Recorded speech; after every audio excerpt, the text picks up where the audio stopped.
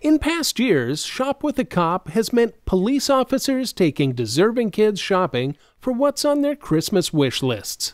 This year, some changes had to be made for it to happen safely. We've had to kind of get creative and come up with a pandemic version of it. Our plan this year is to bring the families to City Hall one at a time.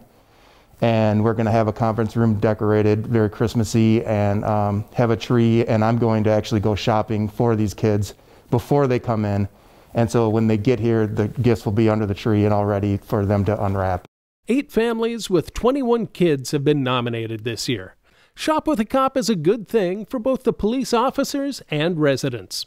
It's a great way to maintain a positive relationship between law enforcement and the community. And more so, it's important because there's so many deserving families in our community that need a little extra help around Christmas. The generosity that the community has shown for us to be able to put on an event like this has been overwhelming.